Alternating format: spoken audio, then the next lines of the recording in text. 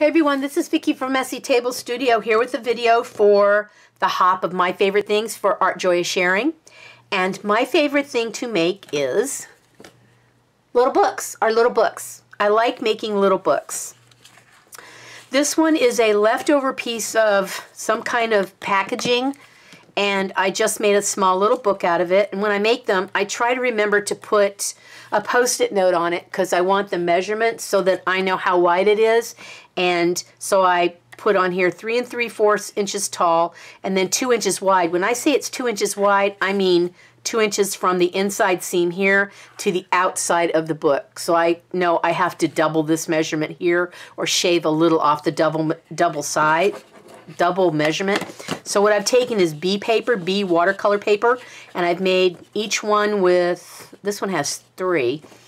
And let's see, this one has three little pages in it, and this one has 2 little pages. And oh well, there's another one. Oh, 3. These both have 3. This one has 2. Well, I need to get it together. Anyway, so what I'm going to do is I'm going to draw on these, and then I'm going to make myself a miniature flower book.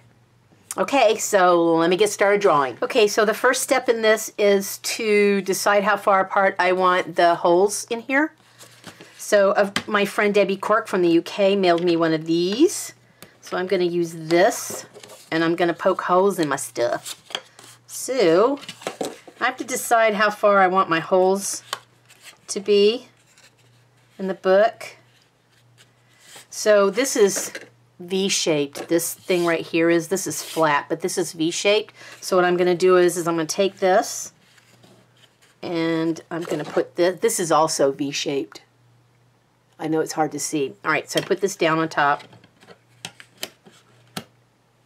And you screw the little screw jobbies in. That's their official term, screw jobbies. Then you take a pokey tool. That also is an official name. And then I have to decide how far I want my signatures to be. I think I might, let's see, where's center?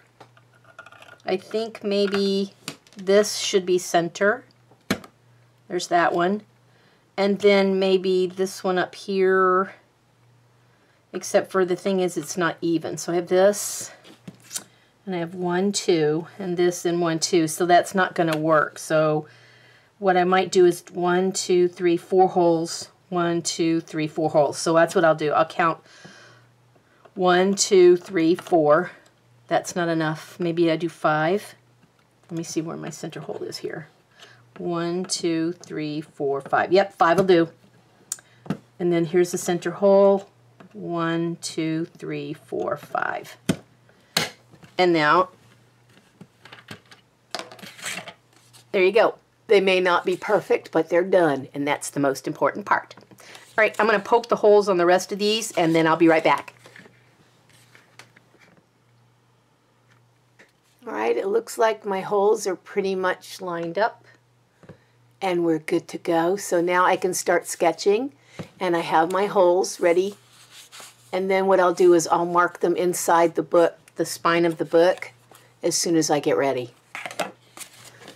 Okay, so the next phase is to get a needle. Wow, that one looks kind of fat. Let's do a smaller one. Hope I can get the thread through there. Oh, this one's already threaded. Let me save that for another book. This is very thin thread, so I got this trick from Carla at Cage Fish that she likes to work in signatures. And what I'm going to do is I'm going to sew these together temporarily while I work on them, because I want the pages to stay in the proper order of which they were punched, and make sure that, you know, they all stay together. So I'm just going to do a very quick little put together. It's not going to be anything that's going to stay because I still have to sew them into the book. So I'm just going to make a little quickie little thing here and sew them together so that they're all in the same signature together when I work in them. Okay. Sorry, my phone is going off. Somebody must be at the front door. All right, let's do this. All right, and then I'm going to do all 3 of these like this so they stay together while I'm working in them. I'm not doing any sloppy wet work or anything, so it's really not that big of a deal. But I want my stuff to stay together because I cut it together and I want it to stay in the same sequence. Oops, need to put that underneath there.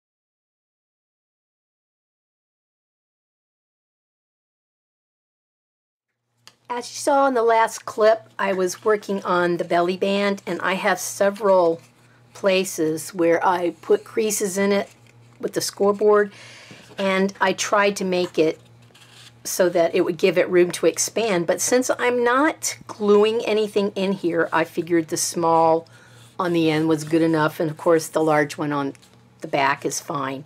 So there, whoops, let me take this off of here.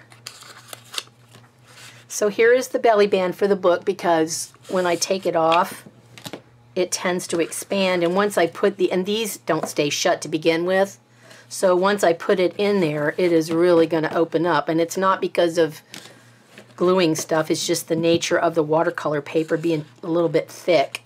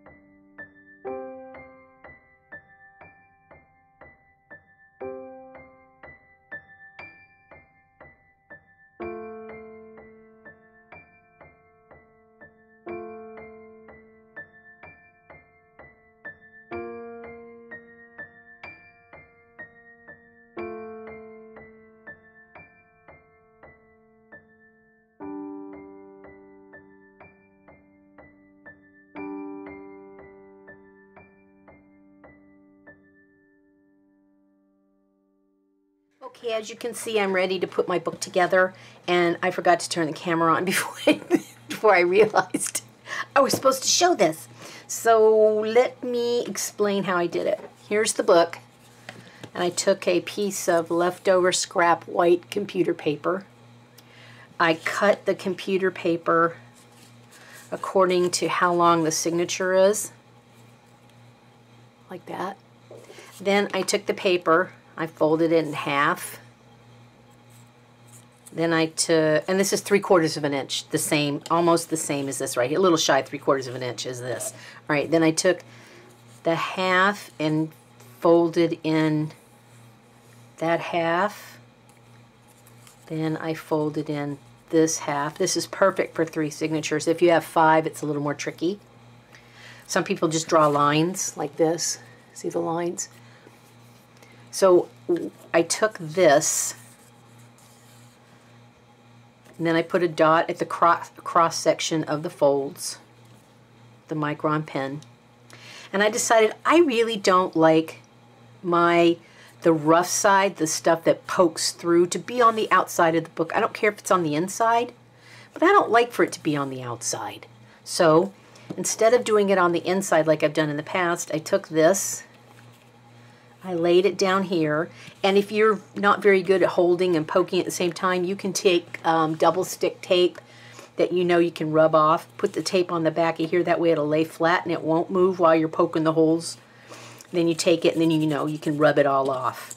So I took this, laid it this way, I took an awl, I poked my holes lightly, and then after I moved the paper, then I went at it with a little more force.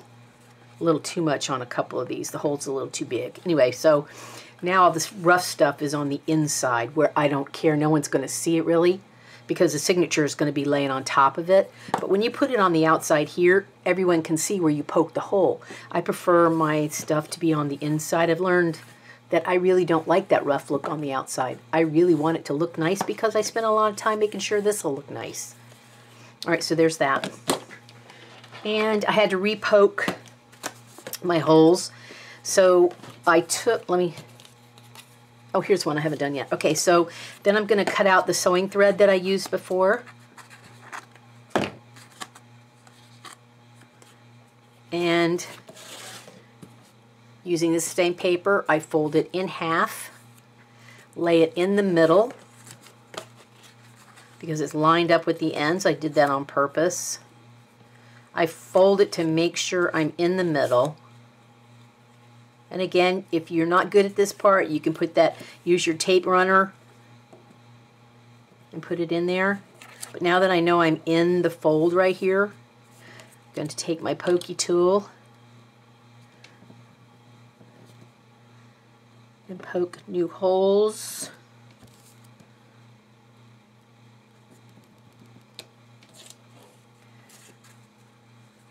And see, now I have double holes, double holes, double holes. So the ones that are closer together, like that one, this one, and this one, are the actual holes that are going in the book. If I'd have been smart, I would have done this first when I did the sewing thread. That way all I had to do was pull the sewing thread out, just use a heavier gauge thread, and sewn back into the same holes that were already established and not have to poke twice. Just do as I say, not as I have sloppily done. Alrighty, so now we get the thread out again. I left my needle attached. This is the heavier thread. This is I don't know if it's a cotton twine stuff that was evidently 2 or 3 pieces thick, and I untwirled it because it was too large to go through what I do. Alright, so first I'm going to start with this one. And you can go back, forward, forward, backwards, or middle and sides. I suggest you don't start with the middle first because it's a little more awkward trying to flip. It's a lot easier if you just, for me, let's put it that way. For me, it's a lot easier if I do it this way. So there's my hole.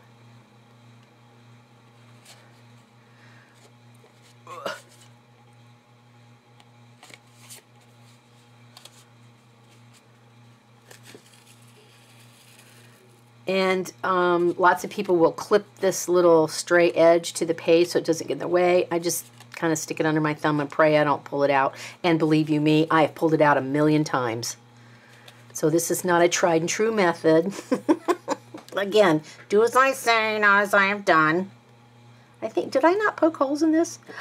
No, I have not poked the second set of holes in here. Okay, so I guess I'm going to start from 1, 2, 3, from the back. Because I did the other holes in this one, so we go.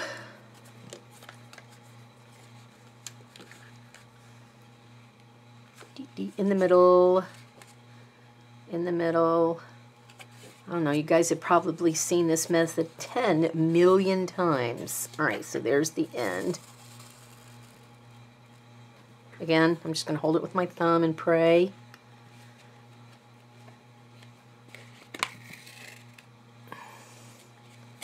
And then the larger hole is the one that I use the awl on. There we go.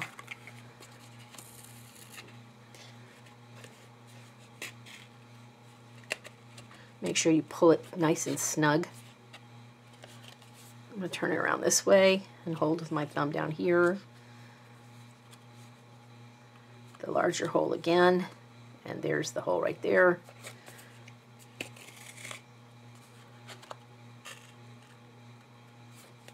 And back in the original hole. There are lots of ways you can stitch this. You can do it so the outside, the thread's on the outside. I prefer the thread on the inside because I like a nice smooth look on the spine.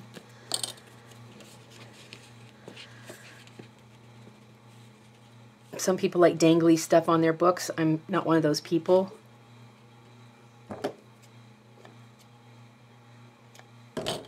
Right, so I have pulled snugly a couple times. My thread is on either side of the dividing line. Just going to do a square knot. Nope, this way.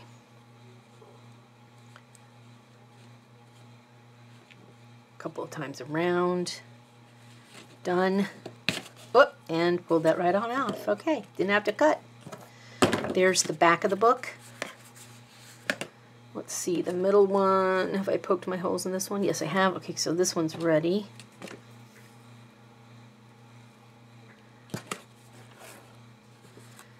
Start in the middle where the bigger hole is. All right, I'm going to fast forward through the rest of this.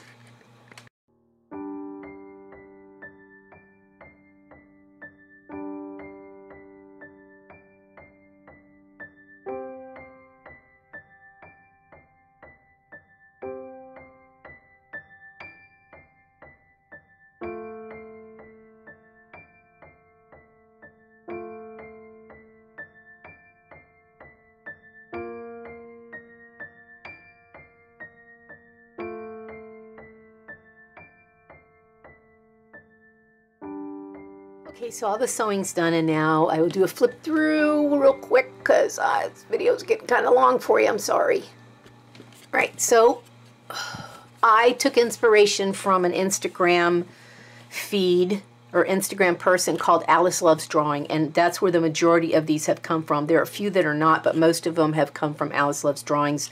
Little tutorials, both motion like videos and then the stop ones where there's like 10 frames of it. So here's the first one. Cherry blossom. This one I have no idea what it is.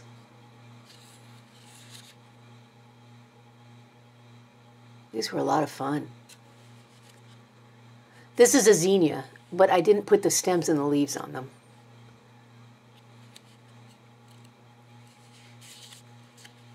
I don't know what flower this was, but I just loved it. It looked like a cotton bowl. It's not, but then I did the one where she had all kinds of just flowers and then colored in with the black pen in the open spaces. This one was so much fun to do. I'm thinking this might be a weed of some kind. I don't know. This, I don't know. Don't care. I just love them.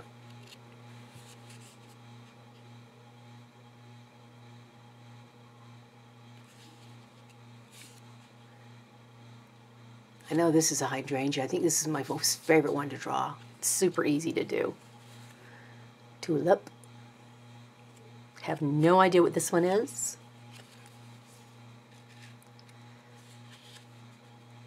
Pansies, a rose.